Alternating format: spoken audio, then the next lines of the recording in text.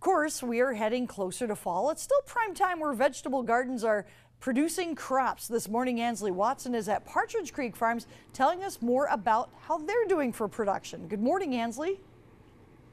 Good morning, Vicki. This isn't just a place where it grows vegetables and fruits, but it's also a place where it really grows the community as well. I'm standing in Ishpeming on the corner of First and Euclid where the garden is located. And this is really, truly for the people who live in this area. People can come and help plant, they can help tend to the gardens, they can help harvest, and there's so many other ways that you can get involved as well. So later in the hour, we're gonna go in the garden. I think there's a few things that need to be picked, so we might do that this morning and then just talk about the ways that you can become a partner in this garden. So reporting live in Ishpeming, Ansley Watson, TV6 News. All right, thank you very much, Ansley. It's a fantastic place to check out this morning. We've definitely had some pretty good gardening weather lately, between nice heat and a little bit of rain. Yeah, Partridge Creek Farms in Ishpeming is a community garden providing not only food but life skills. This morning, Ansley Watson is there telling us more about how they do that. Good morning, Ansley. Good morning, Vicki. Well, I've already had my fill of vegetables this morning. Just pulled a carrot up from one of the gardens and ate that. Delicious. Joining me this morning is Dan Perkins, and he's the farm director here for Partridge Creek Farms. Good morning. Hi, Ansley. Thank you for coming down and paying us a visit this morning. No problem. We're in the greenhouse here, surrounded by a ton of basil, tomatoes. It's looking great. Yes. Well, this is our incubator site, downtown Ishpeming, and we have 5 farms now. As you know, we are a nonprofit educational farm, the Partridge Creek Farm is, and what we do is we teach kids about food, and we try to get them excited about an agricultural economy because we want to get a farming community going again in this northern part of the UP. Now you're saying there's kind of a disconnect from kids kind of knowing where their food comes from now, and this is a way to kind of get them back into that. Well, exactly. These kids, a lot of them have never seen where a carrot comes from, for instance. You pull a carrot, you wash it off, and they're thrilled. And it gets them excited about local food and about growing things. And then the next thing you do is you teach them how to cook it and how to prepare it. And then every once in a while you'll find one that wants to grow and get food back into their lifestyles. Now, some kids don't do well in class settings, so they go for hands-on trades, and I think that the farming is one that makes sense for them. Have you seen that in kids coming down, them getting very excited about coming and picking stuff out of the gardens? Oh yes, I mean they become little thieves. They come down here and they steal from us all the time, which is exactly what we want them to do. We want them to come down here and nibble. We want to create places all around town where they can graze. And you said there's 5 different farms, 5 different locations. Where are all those other locations at?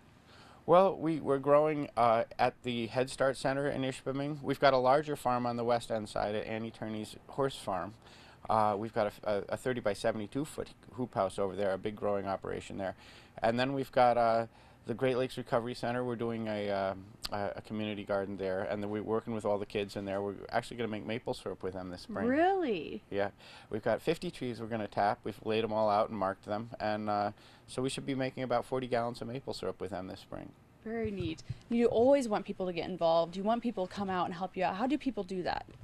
Well, people just show up. When you start building gardens in a downtown, people show up. The kids show up first, and then their parents wonder where they're at, and they come and they look, and next thing you know, you've got a community. It's really that simple. If you grow in a downtown, you're going to have a community. Absolutely. I mean, we look around, you're growing a lot of different variety of vegetables, fruits, herbs, flowers. Kind of talk about what you guys have here. Well, this is a big bed of basil. We're about to harvest it and make a big batch of pesto. We just harvested 3,000 garlics. So we've got a huge amount of now it's time to do the prepared foods. Like we're going to be getting tomatoes, and with 3 weeks we'll have a huge amount of tomatoes. And we also have well, potatoes and large harvesting crops come out this time of year. We've got a lot of work to do. Is that something where you need people to come help harvest? Do you have that help already? Actually, we do need a lot of help right now. The harvesting and preparing takes a lot of hands, and many hands make light work. So we will be setting up volunteer events where we'll be preparing and canning our foods. And how would they contact Partridge Creek Farms then? PartridgeCreekFarm.org, and then you can sign up as a volunteer or as a member. And so yeah, we would encourage people to do that. Okay, Dan, well, later in the hour, we're going to go outside and check out more of the farm here, so stay with us. Reporting live in Ishpeming, Ansley Watson, TV6 News. All right, sounds great. Thank you very much, Ansley. I'll tell you, that fresh food is just incredible. I love it. Yeah, not a bad way to start your day out. Not at all. Slightly better. Welcome back. A community garden in Ishpeming focuses on growing affordable and nutritious food for everyone. Ansley Watson explains more on Partridge Creek Farms and its impact. Good morning, Ansley, and try and balance out that caramel apple.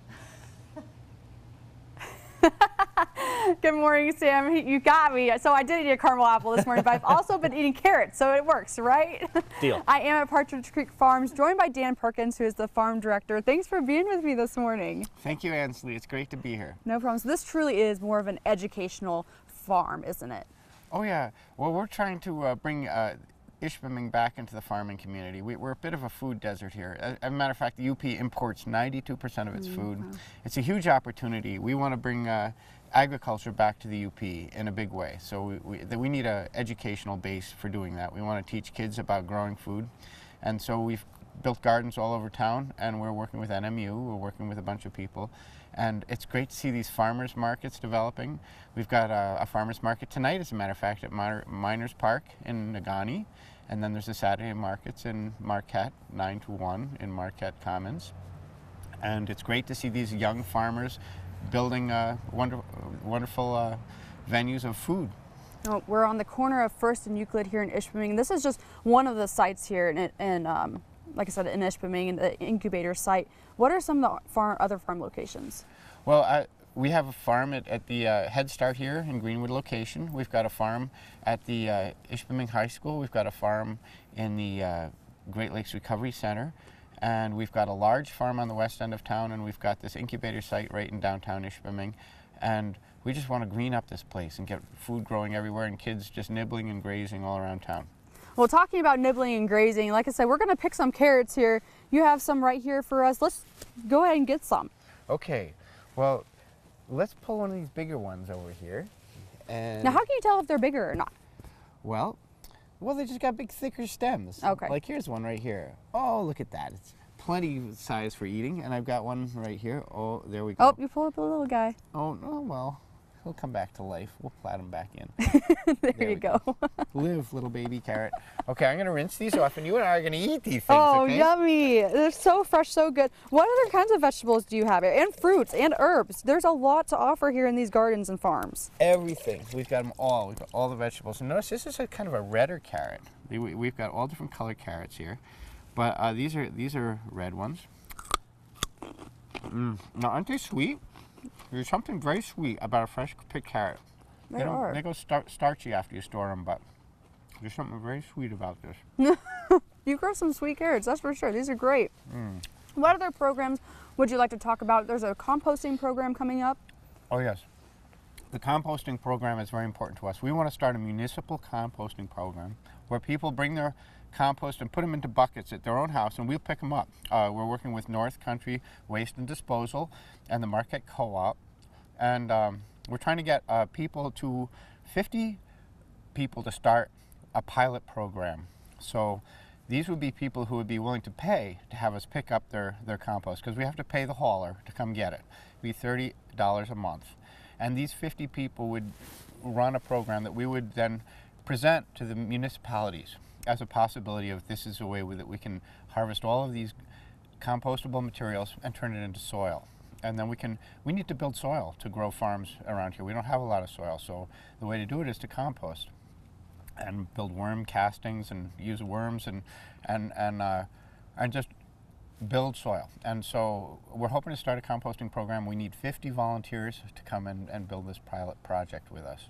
Okay, now this is a great connection, like you said, for kids to come and help pick. Can people come help harvest?